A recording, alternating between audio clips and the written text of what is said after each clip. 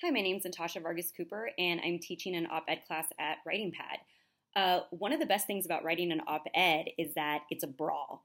And when you first sit down to write one, you should be bare knuckle and lay out the most aggressive, staunch argument you can. Don't worry about niceties. Don't worry about finessing or massaging.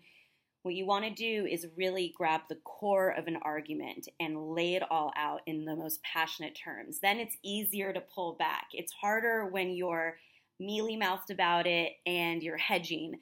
Go full tilt and then pull back. Hope to brawl with you in my class. Thanks.